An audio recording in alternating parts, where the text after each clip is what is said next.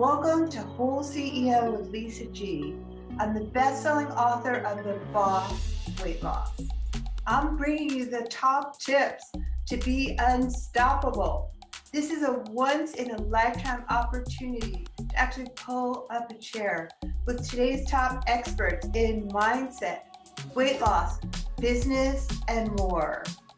Learn our top tips so that you can have more energy, be fit and resilient, feel unstoppable, unshakable, and unbreakable. He's a public speaker, best-selling author, broadcaster, and coach, best known for his highly successful Micro to Millions program, which is why I wanted to speak to him, being the author of Stepping Beyond Intention and Do It With Dan and Beyond Success podcast, completely self-made. He's spent decades perfecting his world-class coaching after receiving a late diagnosis of Asperger's and experiencing what can only be described as life-shattering trauma at just the age of 20. I was so impressed with your story about how you spent the next 7 years of just struggling to keep these events from spilling into every area of your life. And that way you built a system. And I want to talk to you about how hard that was and suicidal thoughts and everything to transform your life from misery to celebration. I love those kinds of stories. So please welcome to the podcast, best-selling author, and he's been featured in Wall Street Journal, Master Success, Market Watch, ABC, NBC, CBS, and Fox, Dan Mangena. Welcome. You had it right first. You did it. You did it the first time. Then you doubted yourself. Mangena. You had All it. right. You All had right. it. Thank you. I always try to make sure I can pronounce people's names. You had it right. Welcome. Because I'm trying Thank so you, hard. I was struggling. But anyhow, that's all right, Lisa. I love your trainings. I love your podcast. I love what you're all about. So let's talk about how my audience can benefit from your brilliance and create 3 months to financial success. Is that really possible? Yeah, I mean, so one of the things that I love to bring people back to a remembrance of is that reality isn't an overcomplicated structure for us. The behind the scenes working of it, yes, the divine coordination of everything is immense. We don't have the processing power to get that. But the things that we are called to do in order to be in different places in our life isn't all that complicated. It's not easy, but it's not that complicated. For example, people speak about being in a healthy relationship. Being in a healthy relationship, if you have a healthy relationship with yourself and you make the conscious decision to be in relationship with someone who also has a healthy relationship with themselves and come together to build something together, that relationship is going to struggle to not be a very healthy relationship. If you want to have a healthy body, if you simply, you can get blood work done, you can do those funny little biometric machines and find out what your body needs and give your body what it needs, then you're going to have a healthy body. When it comes to money, money is a medium of exchange that we get for exchanging value with people. If you solve somebody's problem or exchange value with them or liberate them from a place of pain, they'll give you money. You do that for more people and you'll have more money. It's not complicated. Yeah. But the things that we need to get over and beyond within ourselves to get to the place where we can make that relationship with ourselves, relationship with another, to take those choices in terms of what we're putting into our body and what we're doing with our body, to go out and go into the effort of actually, solving those problems and liberating people from pain. That becomes this complex soup that we start to make in our head. Yeah. And then we don't end up getting there. Well, I love that answer because it's where we're to be unstoppable, which is one of my favorite topics. We have to get to where we're stuck. Mm-hmm. What do you think is holding us back? Is it a mindset? Is it your parents? Like, where is it coming from?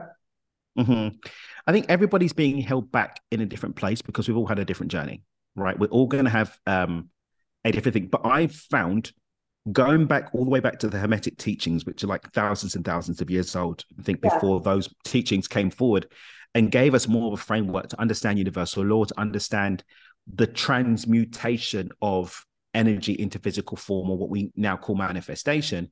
there are these sort of wavelengths or these areas that need to be covered and taken care of in order for us to move forward. So we've got the spiritual, energetic, emotional side, right? We've got the mental, the beliefs, the internal story side, and we've got the physical action, habit, behavior side.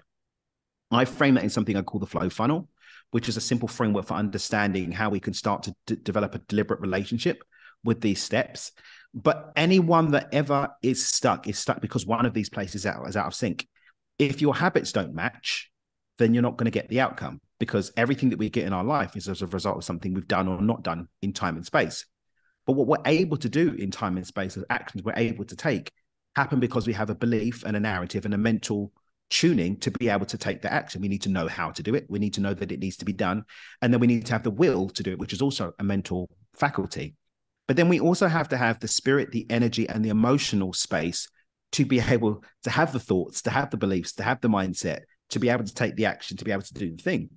So I can work as hard as I want, but if I'm working hard with a limiting belief, I'm not going to get the outcome.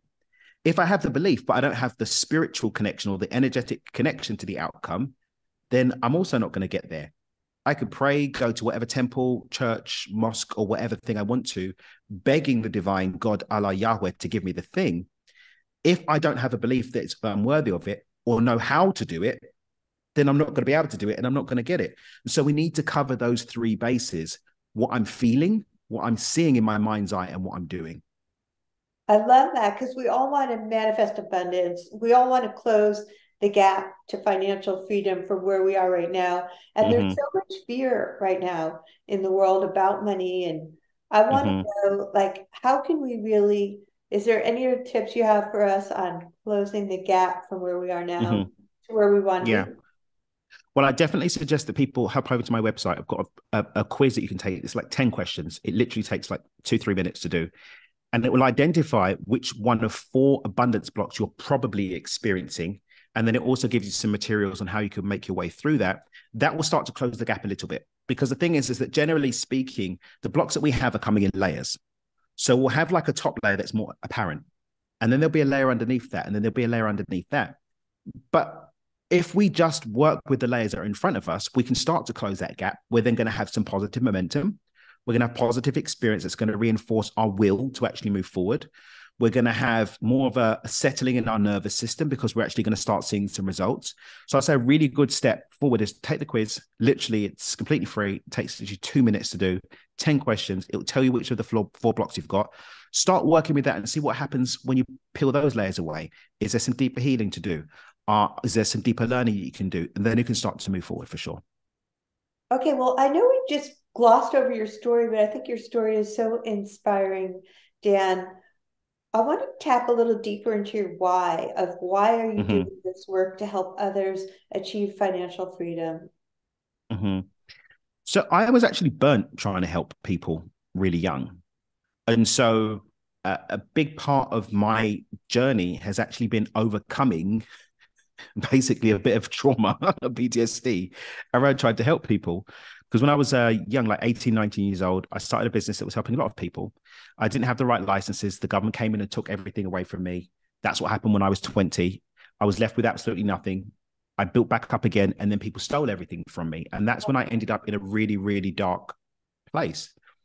And so coming out of that dark place and making my way back up, I managed to create a new life for myself, but didn't have other people involved. I had a very, very safe bubble.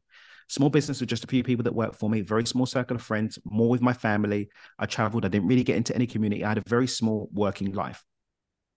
And then what happened is that I kept getting smashed over the head with different signs and synchronicities, that the journey that I'd been through wasn't just for me. And at first I was like, this is just nonsense. You know, maybe there's like some ego thing going on. And I was really trying to shut it down. And I was really, a lot of people come to this work because they felt empty or, I felt a calling and I knew that I wasn't living my purpose. I was living my best life. Like there was nothing like I was really living my best life. I actually didn't want to risk what felt like a very whole life. And then what actually happened was it was the 13th of February, 2018. I was at a meditation retreat in Santa Fe, New Mexico. And for anyone who's familiar with the weather in Santa Fe, New Mexico in February, it was not warm. In fact, it was very, very cold. It's about 6 o'clock in the morning. So I had like 3 layers on, thermal vest. I had the little hot pocket things that you pop that warm up your things. I had them in my pockets in my hands. And I'm doing this meditation, this walking meditation. And in the middle of this meditation, I had this completely knock myself over the head, full virtual reality, teleported consciousness experience of exactly what my life would look like if I answered the call that I've been getting for the 1.5 to 2 years leading up to that point. And so, I mean, I came off of that meditation. I shut down my company, walked away from it, shut down the website, left a lot of money on the table. Within a short period of time, I packed up everything in my house, left everything in my brother's garage. I had a backpack, a suitcase, and a suit carrier. And I was running around the world using my savings, renting rooms and saying, come, I want to teach you about this stuff. And that's evolved to what we're getting to do in the world today. Well, I love that because I feel like in life, we always have a choice. Like you had a choice, you were comfortable, you didn't want to shake things up. You've been burned before and then been burned again. So what really can you tell our audience about how everything is a choice and how sometimes it's not the easy choice? I think when there's a principle I teach about called the choice machine. And this can be quite controversial, and I understand that. Because in order to fully accept this, I feel we really have to step into an acceptance of the fact that what we experience as our physical reality, what we experience with our senses, is a very, very small piece of reality as a whole. Anyone that wants to see that diagrammatically, if you go on Google and type in image of the light spectrum or spectrum of light, you'll see that the visible light wave is like this tiny little piece. And then most of the light spectrum, most of reality is actually not even engaged with our senses. It's a very, very tiny spectrum. And so some people speak about the soul. Some people speak about higher self. Some people speak about that. But there are more aspects to ourselves. Now, I don't assume to know what those aspects are, what they mean, or what their function is. But we have irrefutable evidence that those things exist. Yeah. I'm currently reading Destiny of Souls, for example. It's talking about, this is a hypnotist who goes through, he takes people through hypnotic trance and sees about their time moving between lives and so on and so forth and other lifetimes. And I myself have done some training on being able to access different past lives and stuff like that for people in astral work. And so I've got personal experience and we've got evidential data to support that we're not experiencing the fullness of reality here. But when we look at what actually happens in terms of what is a thought or an idea or a vision in our mind and what shows up in the world, for it to show up, there must be a movement through time and space to meet it. What do I mean by that? I can have a vision in my mind of drinking this water. The vision in my mind of drinking the water doesn't translate into an experience of drinking water unless I move through time and space, pick up the water and drink it, or manage to compel or request for someone else to give me the water. I will die of thirst sitting here pretending that the vision in my mind is going to lead to something. Right. And so when we look at all the outcomes that we get in our life, a choice is made for me to move through time and space to meet that vision with action so that it becomes a reality. The challenge is that so much of the actions that we're taking aren't happening consciously, they're happening unconsciously. Right. And so we don't even recognize how much agency we're actually bringing to the table of moving thought into form because it's just happening at the unconscious level. And so the choice machine invites us to consider that everything that's in our life is a conscious or unconscious choice. Now, the reason why this gets upsetting for people is, well, I didn't make the choice to be sexually abused. I didn't make the choice for my parents to die, or for my family member to die, for this to happen, or for that to happen. But the thing is that something being chosen doesn't mean it was desired. And this is an unfortunate aspect of the way that reality works. I just need to be open to it. That's all. And part and parcel, I think, of our evolution as humans is going to be coming into a deeper recognition of this. Yeah. Coming into a deeper level of compassion for what we have created and what we will create. And also, I believe, coming into an understanding of the fact that all of these things that we are so caught up in as being challenging, wrong, bad parts of our experience, in the grander scheme of things, whilst sad, unfortunate, painful, and awful from this level is such a tiny aspect of everything. I think it's going to take some time for us to evolve to get to the point where we can see everything from a wider perspective. Wow, that is deep. I love this. Your vision, having a choice, Hmm. and becoming conscious, and all the subconscious stuff that's holding us back. I feel like this is so needed right now in the world in these uncertain times, how we can be unstoppable and push past the subconscious fears.